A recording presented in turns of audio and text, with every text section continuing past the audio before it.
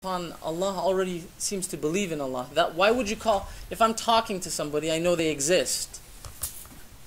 But Allah says that they should believe in me. If they call on me, tell them I will answer them, but they must believe in me.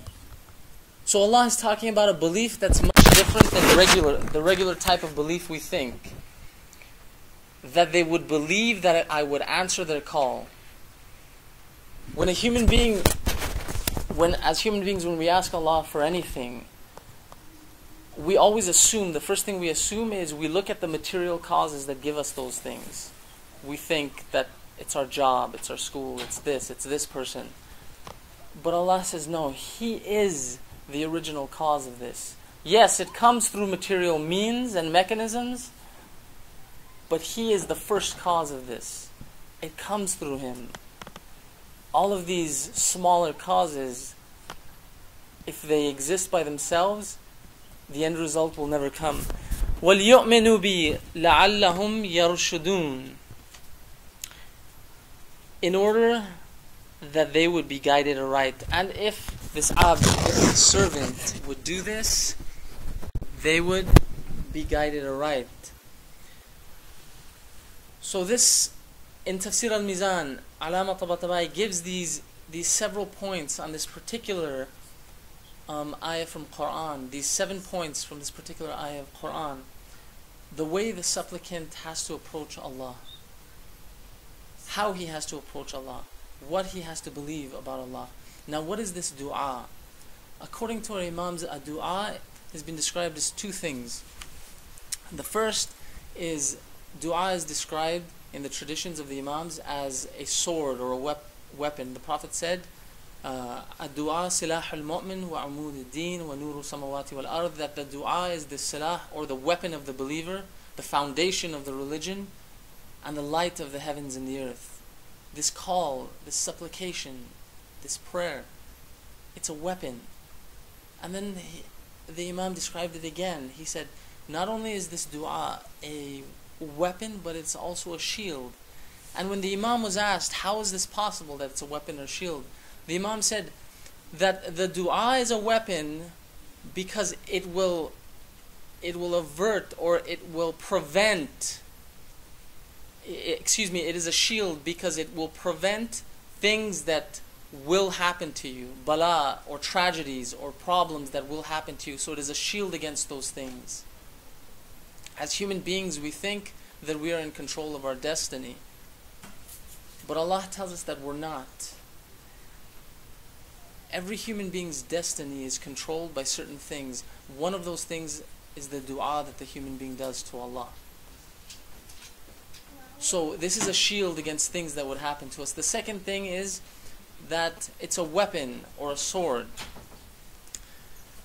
And that's that when the human being supplicates to Allah, when he or she continuously supplicates to Allah, this causes additional good things to come to him or her. So a human being's destiny is changed depending upon how much they supplicate to Allah. There's a hadith of Imam Kawther alayhi salam. Let's have a salawat on Allah. There's a hadith of Imam Kawther alayhi salam in which he said to supplicate to Allah subhanahu wa ta'ala numerously and numerously and numerously, because even if this dua is not answered the first time, that the more supplication a person does, that eventually it would be answered at some point in time. Then the Imam was asked, why doesn't the dua get answered? And the Imam said that it could be for 3 reasons.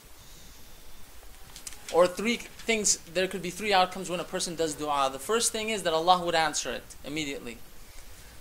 The second thing is that Allah would refrain from answering it because it's bad for a person. Either it's bad for their iman or it's bad for their destiny.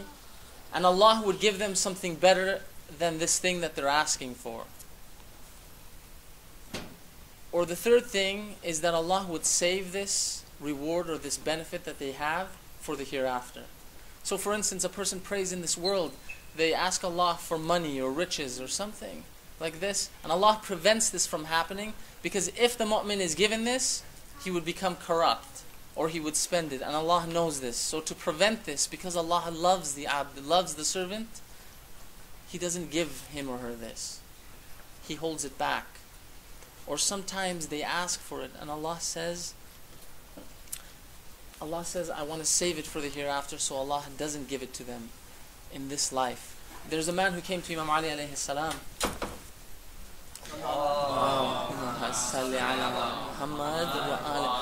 Let's have a salawat ala Muhammad wa ali Muhammad for Imam Ali alayhi salam.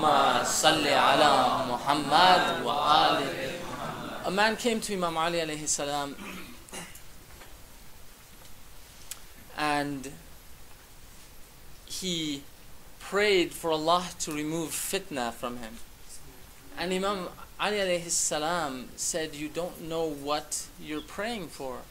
And he said, "What do you mean?" And there's an ayah in Quran that says that your family and your wealth can become a fitna for you. So Imam Ali said, be careful of what you pray for. Because sometimes human beings, when they pray for something, they don't understand what they're praying for. For instance, we see the immediate need of what we think we want, but we don't understand that if we get this, the effects that this would have in our life would be very bad. So what we are asking for, we don't truly want. So Imam Ali said that sometimes Allah doesn't give us this because He loves the abd, He loves the servant. So He prevents the person from having this. Another reason that we don't immediately get our requests or our invocation from Allah. There's a hadith by the Prophet sallallahu alaihi wasallam.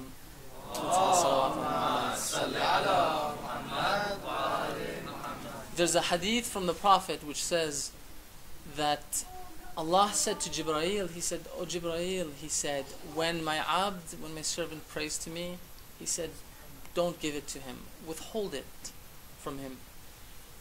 And when the one who is ungrateful, the word used here is when the kafir, because kufr, the meaning of kufr is not just to hide or to reject Allah, but the meaning of kufr is also to be ungrateful.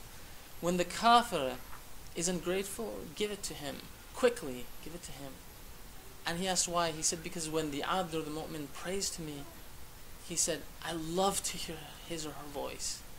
I want to hear it again, and again, and again. But when the kafir prays to me, give it. I don't even like to hear it. Give him what he wants. So this was another reason that a prayer is delayed. Now the biggest reason why prayers are delayed, according to Imam Ali alayhi salam, he says that a prayer is never answered with a memorized tongue but a forgetful heart. So in other words, when a person continuously memorizes something or goes through the motions of something, like we typically do, but the heart is forgetful, or the heart is thinking about something else, then Allah doesn't answer the prayer. Because the heart has to follow the tongue. So we have to have presence of mind when we do dua. And this is one of the reasons Imam Ali says is the prevention of dua. Now what is the benefit of dua? The first prerequisite when we do dua for its acceptance is to understand that it is Allah that is the source of all power in creation. In this verse, when we talked about ubudiyya or ownership, that it is Allah who has true ownership, not just of us, but of this entire universe, of all the events in this universe. That everything that we see occurring, He can change it. So the first prerequisite is that a person has to understand, we have to understand that Allah is the one controlling everything. Even though we see all these other things. So salawat ala Muhammad wa ali Muhammad. Allahumma salli ala Muhammad wa ali Muhammad. There's a hadith from Imam Hussein alayhi salam, a very beautiful hadith where he says, ماذا وجد من فقدك وما الذي فقد من وجدك. He says, O Allah, the one who found you what did he lose? The person who actually